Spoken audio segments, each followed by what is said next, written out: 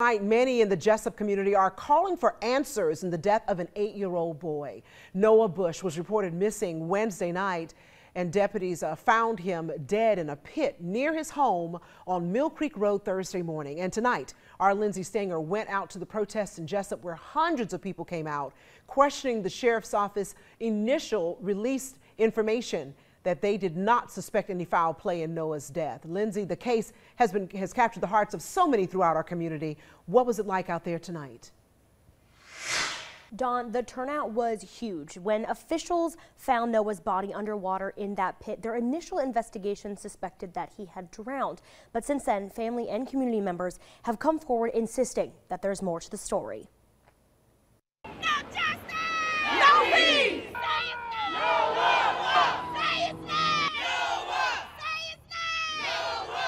We want answers. We want to know what happened. Hundreds of people lining the center of town in protest of what they're calling a botched investigation.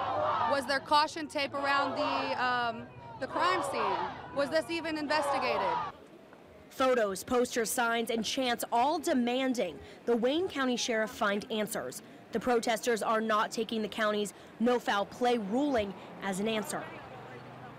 The Sheriff's Department originally said that they had no reason to believe that foul play was involved and that Bush appeared to have drowned, a narrative that Noah's 18-year-old sister Eliza says is impossible. Because now y'all are denying that something happened. Y'all are saying he jumped in when I know my baby was scared of water. The Wayne County Sheriff announced today that the GBI has been called in to assist the investigation, something McClinton says her family has been asking for days. It's just like they're interviewing people, and then that's it. And they're not telling us anything at all. WTOC spoke to Wayne County Sheriff Robert Mosley, who says the county is doing all that it can, but cases don't always get solved overnight. I just want everybody to have faith. We're investigating this to the end until all the questions are answered. We'll be investigating.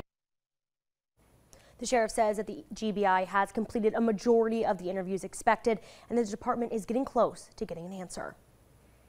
Well, let's take a look now at the timeline on the search. Noah was reported missing just after 9 o'clock Wednesday night. In the next few hours, Wayne County deputies, Georgia State Patrol, and Glenn County canines searched the area and alerted neighboring counties. Just after midnight, 2 911 calls came in, one claiming they saw someone walking in the area that could have been Noah, and the other saying they heard a child calling mama. Neither tip panned out. About 30 minutes later, a canine found children's shoes near a body of water with bare footprints nearby. Now, the Bush family confirmed that those were Noah's shoes. A Georgia State trooper then found the gate at the end of Mill Creek Lane open. A helicopter and dive teams joined in the search near that area. Noah's body was found around 8 a.m. in the water.